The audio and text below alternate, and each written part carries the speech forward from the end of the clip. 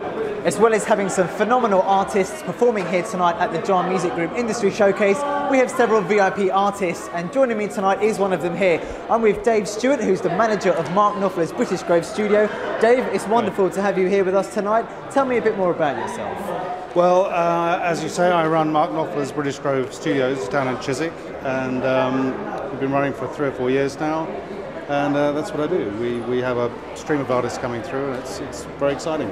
I understand the studio is responsible for producing a lot of great albums for some very big artists. Tell me about your latest venture and your involvement with the latest artist. Well, we've had very many successful albums throughout. We've done one of the Razorlight albums with Chris Thomas, who's been back this year with an indie band called the Mystery Jets, who we're very excited with. It's been a great album, and it's coming out soon. It'll be very good. As you know, the John Music Group are also responsible for bringing out and really making famous, I guess you could say, some very unknown artists. Tell me about your involvement with the John Music Group Industry Showcase nights. Well, we got involved through Steinberg, who we use their products in the studio for several of our artists, and they approached me to get involved, and I thought it was a great idea.